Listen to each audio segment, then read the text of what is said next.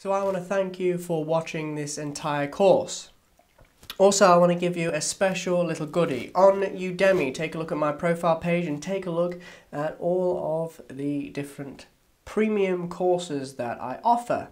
And if you use the coupon code AVALEX5050, you will be eligible for a 50% discount on any single one of those paid courses. So don't forget, AVALEX5050, you will get it half price.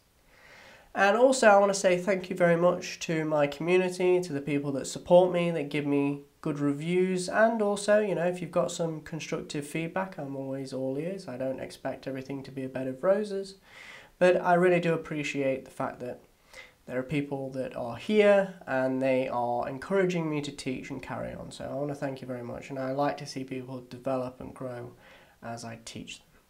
So thank you very much for being such a wonderful community. Thank you very much for being a part of this course, and I hope that from this day forth you retain this knowledge, and again, make sure you rewatch it if it's not absolutely crystal clear on all these different topics.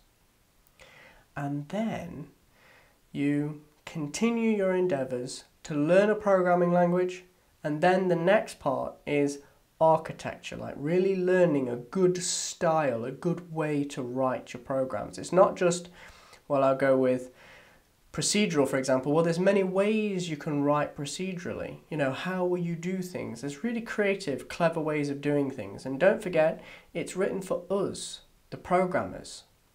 So we want to make sure that our code is legible. We can easily read it like we could read a novel or a book. Sometimes we get a little bit too technical and we want to get really fancy with those features. But in the end, it's best to keep it real simple, as flat as possible, and work with data.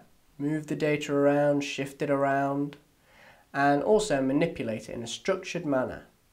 So thank you very much for watching this entire course. I hope you've enjoyed it. I hope it's been enlightening, and certainly if you're a beginner, I really do hope this has been the foundation block that you can base the rest of your career on.